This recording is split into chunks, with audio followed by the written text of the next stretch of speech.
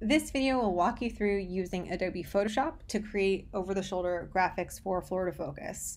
If you go to the Florida Focus YouTube channel, you can watch different newscasts and see a wide variety of OTS graphics. The OTS is this graphic that's right over the anchor's shoulder, and they brand the story. They help the audience kind of understand what the story is about, and it gives you an opportunity to showcase some skills to your future employers. Here are some examples of really good over-the-shoulder graphics. Nova made this one about for a feature show about a parrot sanctuary, and I love the simplicity of this one.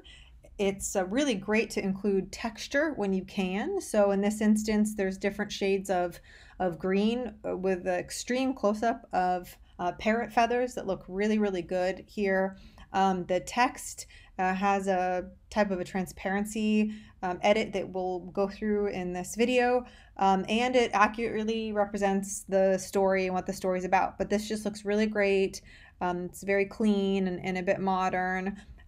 This next one here is really cool. This was a story about containers being used to create these shops. So a mall that's being built out of these containers. And so this was also created by students. I think a few students worked together on this graphic, and they warped the text a little bit so that it would kind of lean up against these containers.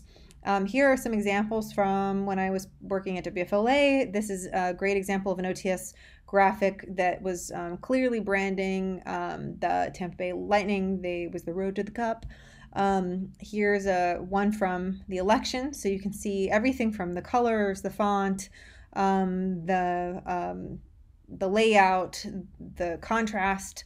Usually has a lot to do with the story and kind of gives that same feel. You can also include icons and different types of backgrounds that will help convey the story to your audience. Sometimes it can be really simple, like a person's face and some text. The text doesn't have to be the same font for all of the words, but if you're going to use different font, whether it's a different color or a different typeface, then you want to make sure that there's a specific reason and that you're using it intentionally. And if you are using two different fonts on the same graphic, they usually need to be very different so that it looks really intentional and that it matches the mood. Here's a full screen graphic, just a very generic full screen graphic. So when we're talking about graphics, we're talking about a wide variety of things. This is a full screen graphic. Usually if you have a quote or a bullet point list, that's where you'd use that. And here's a graphic that would be pushing to more coverage on WFLA.com, for example. So let's get right to it. I want to create a fake little OTS with you guys in Photoshop, and I want it to be about a story about a mask shortage. So the first thing we're going to do in Photoshop is open Photoshop and then hit Create New on the left.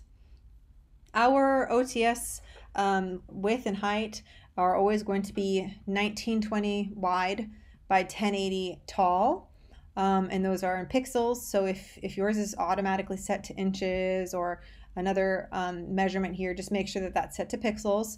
1920 wide by 1080 tall is 16 by 9.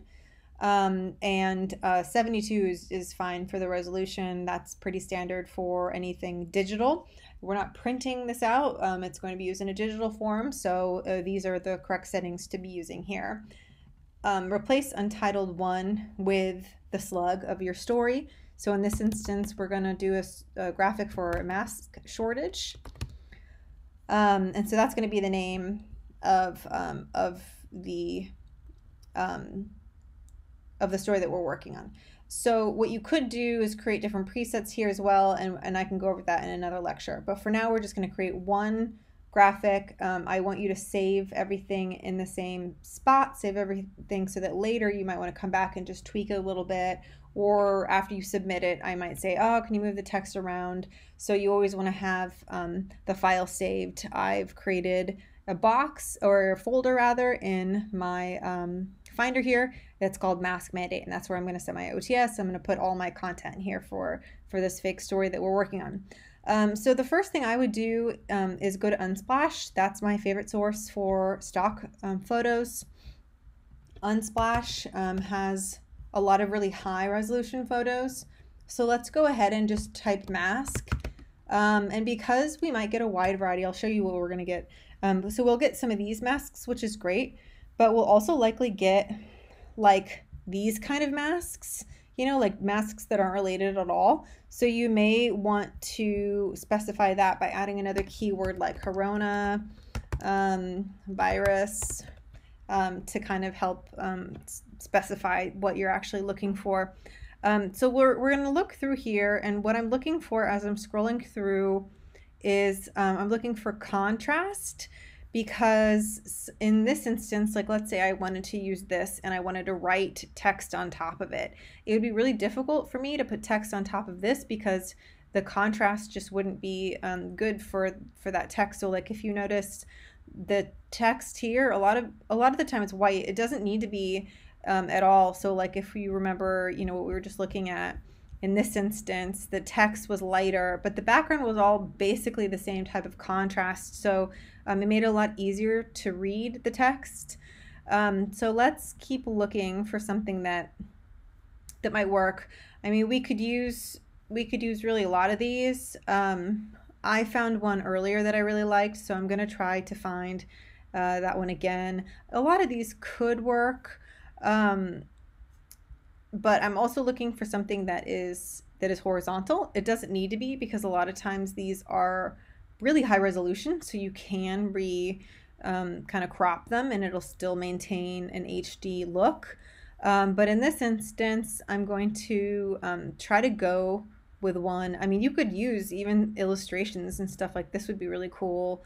There's really a lot of different ones that you could use. So I already downloaded one, so I'm gonna go with that one. But like, let's pretend that you wanted to use this one. You would just click on it, and all of these are free for us to use.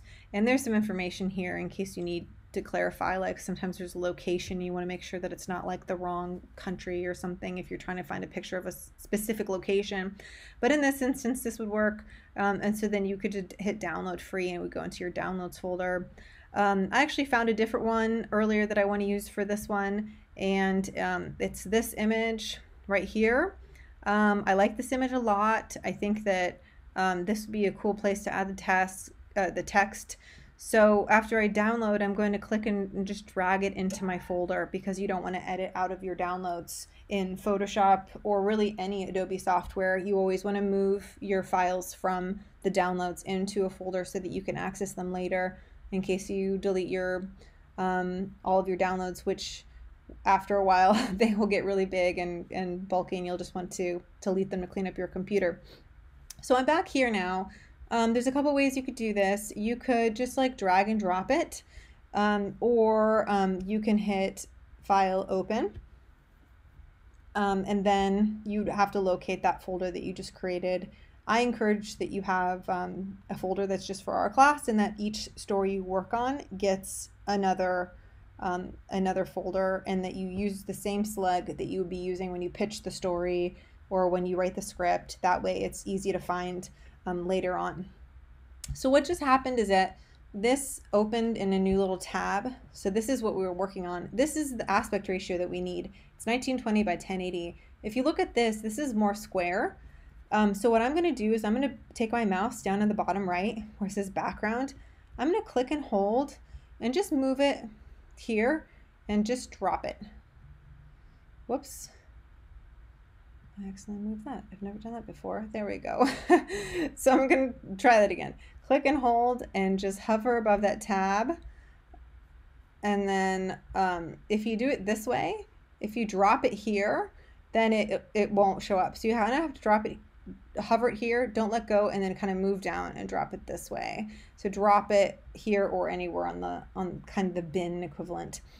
So you'll notice that this is a very, very large file. So if you like open get info about it, you'll see that it's just massive. So it's more than 6,000 by 4,000, which is great. It means it's a really high resolution, but we're doing 1920 by 1080.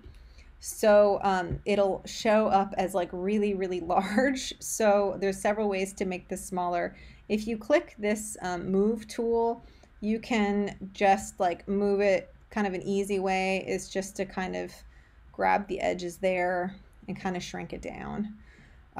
With most every Adobe software, there's like a million ways to do it, but I think this is kind of a user-friendly way to approach it. And then kind of just keep making it the size that you want it to make or want it to be, and you can move it up and down like this. So this is going to say mask shortage on it. So you usually don't want too much text on the screen. And if you can, you could either center it like this. Like this would be an example of it, like basically centered, which is okay. Or you can off center it, and that would mean that it should be on kind of one of those rules of third on the side. So usually off centered will work really well because it creates some negative space.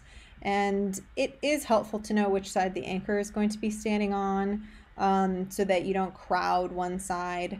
But let's pretend my anchor is going to be on the left side here, and they're gonna have the over the shoulder over, their left shoulder. I may want to off center this a bit and create some negative space here perhaps, but you can experiment with it. A lot of it's like just experimenting and kind of seeing what feels right. And I'll often ask, like, can you move it around or whatever until it kind of feels better. So let's say this is what we want it to look like. You can, actually yours might be, if you adjust it up here, you could click, yours might actually be up here automatically. I've kind of moved my windows around a little bit, and you can do the same thing too in your editing. If you click anywhere here, then you'll notice that it deselects. You can always go select and deselect as well. So now I have the image basically where I want it to be, and I'm going to add the words mask shortage, and I think I want it to be the word mask on top and the word shortage on bottom. I'm going to take my mouse and hover above this T, the horizontal type tool. I'm going to click that once, and I'm going to create kind of a rectangle that's about the size of the mask. My font is like really large. You can see the font size up here is like 673. So I'm going to need to definitely make that smaller. I can hover above the T, click on it, and drag to the left if I wanted to do that. Or I can do a drop down, or I can double click here and just type in a number. So there's always like a million ways to do the same thing. This is default font that's going to be in here just as an example, but we already know what the text is going to be. So let's replace that with mask, and then hit enter. Shortage. Let's see. Oh, there it is. Shortage. So I'm happy that happened now, because sometimes you'll see that there's a really, really large space, or they may be overlapping a bit. And so we're going to adjust the text over here on the top right in properties. You can make this a larger window, or you can also scroll up and down. So what I'm looking for is this icon that has the A's on top of each other, and that's going to adjust the leading. So I can click on it, hold, and drag to the right and increase the size, or drag it to the left and decrease the size between the words. And so that's all I really want to do. I kind of like this font. I have it on our Florida Focus default font, which is the Babis font. So I like this font for Florida Focus. You can see we can change the fonts if we want to. And I encourage you to experiment with fonts. However, if you're in a rush and you don't have time to find like the font that really, really looks good, it's best just to stick with like the one that we're going to use for the class, unless you find something that's like a really good decorative font, or something that has a reason for looking that way. So if you're doing a story on graffiti and you find some really cool font that's like this awesome decorative thing that like matches the style of the story, then just go for it. But be prepared. This is a collaborative process, so be prepared to get some feedback, and I may ask you to change it, and we'll just play around with it a little bit. So let's keep this font. I also like that it's white. So if I deselect, you'll see that the font is white. But if I double click on it, it'll highlight that. I could change the font color if I wanted to, but in this instance, I like that it's white, so I'm just gonna hit cancel. The next thing that I don't need to do, because I kind of like the distance between the letters themselves, you can adjust that as well. If you wanted to make the letters like really far apart, and if you notice that then the text starts wrapping here, you would just want to expand the original box that you created like this. I'm just going to hit Command Z though, because I kind of liked where we were at. Oops, okay, it won't let me undo it. Let's just move it back together. Okay, so the next thing I want to do is try to like line this up on the mask. So if I finish up with this side, I click over here, and if I do this, it says it could not use the move tool because no layers are selected. This is a common thing that new people who have never used Photoshop are like, I don't know what to do. It's okay, all you need to do is click on your text here. So this, if you click on it, you'll see now I can move it around. The text is visible because it's on top of this layer, which is the photo that we put in there. If I were to move the photo on top of the text goes away, but it's really just underneath it. So right now we're only working with 2 layers, but eventually when you start adding more layers, it's important for you to understand that you can just drag and drop it above or below if you need to adjust the layers. So the next thing I want to do is, I don't really like that the text isn't parallel with the edge of the mask. I could rotate this background image by clicking on layer 2. I could hover my mouse on the corner, and I could like do this if I wanted to. But I like that it's kind of crooked. I think it looks kind of cool, and it gives me an opportunity to play with my text a little bit. So I'm going to click the text, and then I'm just going to hover my mouse around the outside and kind of just drag it. Sometimes it can be hard to do this unless you have like a line. So, but I'm looking at this little dotted line here, and it seems to be more or less pretty even with the line. And if you try to adjust things and it's just like not perfect for you, you can zoom in. So if I were to just pinch my keyboard and zoom in, I can have a little bit more control over exactly where this is. I would be able to also move this down to this line, if that's the line, and now you kind of see, oh, the E is a little bit higher than the S, and if you want to be really particular about it, you could then try to like adjust just slightly, and then we can see if that's a little bit better. That's a little bit better. Okay, cool. And then I'm just going to zoom out and then keep working. I'm also going to move this up a little bit because I want it to be kind of in the middle. And I kind of like that. I feel it's a little crowded, like that the S and the E are a little too close to these sides. So I think I'm going to make the font a little bit smaller, just like a little. And then when I did that, the space between the words just became a little bit too big. So I'm going to double click to highlight, and I'm going to go back over here to my properties. I'm going to scroll down, and I'm just going to reduce the space between the text a little bit. So the larger the text is, the more space you need, or the more leading you need, which is the space between the words or the lines. Okay, so let's say like this isn't bad. Let's say we are happy with it, like kind of like that. Let's zoom out. Mask shortage. So this could be an over-the-shoulder graphic, and it's actually fine, just like this. This would be totally fine. The words are legible, like you could read them, but sometimes you may have to add a drop shadow. So the way to do that is to take your mouse over on that layer, that's the text layer, and you can double click kind of in this empty space here, and then you get a lot of layering styles. So I'm going to hit drop shadow, but something that's really important that people will miss is that people think by hitting the word drop shadow that now these settings and these sliding scales and stuff are working on the drop shadow, but they're not. You can see the word blended options is kind of highlighted a little bit in light gray. You want to click on this line now that drop shadow is highlighted. You see you have some other options here, and this is just a bit too dramatic. It might work, you know, for the look if that's what you're going for, but I kind of wanted something a little more subtle. So I'm going to change the opacity here. So you notice as I'm moving this to the left, it reduces it.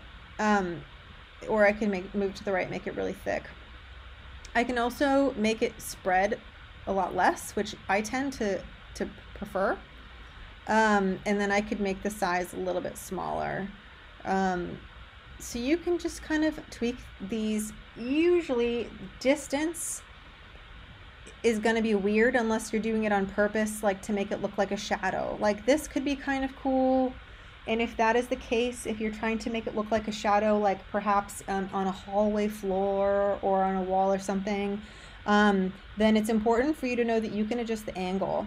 So you can take this little line, it's like a clock, and it will move the shadow, kind of like if the sun were hitting the letters and they were casting a shadow behind them. For this specific graphic, I don't want to do that. I don't really need to have a big distance between the shadow and the words, so I'm going to reduce that here, like a lot. I'm going to just barely have any kind of drop shadow. So this is a very minimal drop shadow. I'm going to hit OK, and then I'm just going to zoom out a little bit. And if I wanted to see, okay, was it really better? Was it better before? I can, next to the effects thing, you see there's like a little eyeball. You could click the eyeball and do before after. Do I like it with or without? Honestly, I could go either way. I don't know that the one is really that much better. We can argue about it if you want to, but in this instance, I don't really care. I think they're both legible. They're both good. Maybe I'll do drop shadow just to make sure everyone can read it, but I think it's good like this. So this is my OTS. That's it. And now I'm going to export it. File, export. You could do a quick export as a PNG. That's super easy. We could use PNGs or JPEGs. Both of those are acceptable file formats. You could either quick export as a PNG, which is technically a higher resolution than JPEG. So let's do that. And you want to always make sure that you're saving things where you need them to be saved, because that's a common thing that students will say, I saved it, I don't know where it went. So let's go to my mask mandate, and I'm going to name this mask mandate OTS, because you might end up doing a VO, and you might end up doing a SOT, or you might end up doing a package, and so you'll have all of these things named mask mandate, and it's going to be helpful when you have the story form or whatever you're using it for. So this is how you create an over-the-shoulder graphic. Then you would go to the box folder, and you would upload it into your media. So let's say we're working on this story. This is the day that we're working. These are just some tests that we did earlier. I'm going to create a folder, and it's going to have everything, all of my elements for the story. So mask shortage was the story. And perhaps I'm also going to be working on videos and full screens and all sorts of content. So for me, it'll be nice to have everything just like in this one place for now. And then we can work on moving things around into different folders later, but you can just drag and drop it. And this way it'll be really easy if you want to say, hey, can you check out my OTS? I just uploaded it to the box. I can go in the box, or you can send me a URL. So like, let's say all of these really work. You can click this button. The link is created as shared. You just copy it and send it and say, hey, can you take a look at this? Or I could just look at it this way, or you can take a picture, text it to me, however you want to do that. But here's an OTS graphic. Let's do, for fun, a couple other things to show you these techniques. So let's use, we can use the same one, but I want to make the font kind of like a little see-through. So let's open this back up. I don't know that I need the drop shadow for now because I want to make sure you guys can see, what we're doing. Let me actually move this over and make it bigger so it's clear like what's being done to the text. And let's double click on the right, open it up, and then there's like a lot of different options here. If you notice when I hover above these, the text kind of changes a little bit. And there's a lot of different things that you could do. This you could also adjust, and this you could also adjust. So let's see if there's one that looks good with this. Like this is the overlay, which is I think what we ended up using for that parrot one, so you can kind of see through the text. This, it doesn't look horrible for this OTS, but it really doesn't work. Like there's really no reason. I mean, I guess this could work. I really liked the way that it looked on the parrots, but if I were to move the text like off of the mask and maybe on this side, you can kind of see the effect a little bit better. So if I didn't have this one awesome mask right there in the shot and I wanted to like only use like this part or something,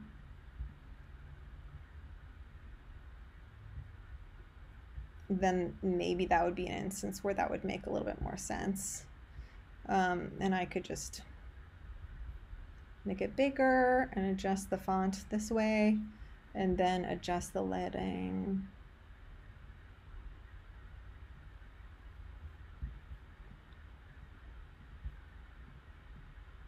And now it doesn't super make sense why the font is like not straight. So you may want to end up straightening it back out. This one kind of makes it difficult to read, and so if we were to do that, perhaps I would also add a drop shadow to it, which gives it another kind of look. I still really like the other one better, but I just wanted to give you an example of how this one was done. So there's lots of other stuff like that that you could use to manipulate the text. So hopefully this is a good start. I want you to keep kind of experimenting with these things and play around with it. The main thing to keep in mind is that it has to be something that people can clearly read, but that they don't have to spend a ton of time reading it. So usually for the over-the-shoulder graphics, you don't want to spend more than 3 words really at max. You don't want your audience to stop listening to your anchor. It should be supplementing the story. It shouldn't kind of take over. So you only want a couple of words there to help brand the story or to help kind of communicate what the story's about. So keep playing around with this. Let me know if you have any questions, and I look forward to seeing the OTSs that you create.